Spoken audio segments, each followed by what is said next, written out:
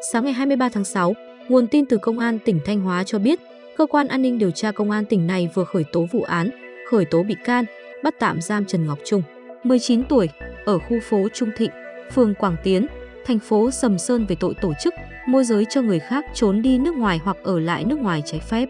Theo điều tra ban đầu của Công an tỉnh Thanh Hóa, Chung là người từng sang Campuchia làm việc tại casino. Trong thời gian ở đây, Chung sử dụng tài khoản Facebook nhắn tin, gọi điện cho bạn bè, người quen để lôi kéo sang Campuchia.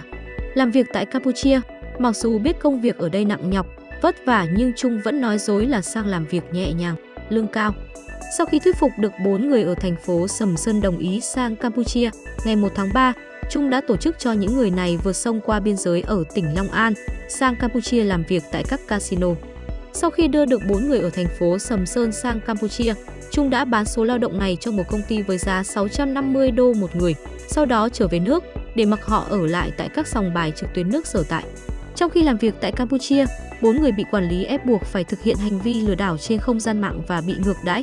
Từ đầu năm 2022 đến nay, Công an tỉnh Thanh Hóa đã làm rõ 4 vụ, 8 người có hành vi đưa người xuất cảnh sang Campuchia lao động trái pháp luật. Kết luận vụ án, chuyển Viện Kiểm sát Nhân dân các cấp đề nghị truy tố 2 vụ, 2 bị can phạm tội tổ chức, môi giới cho người khác trốn đi nước ngoài hoặc ở lại nước ngoài trái phép.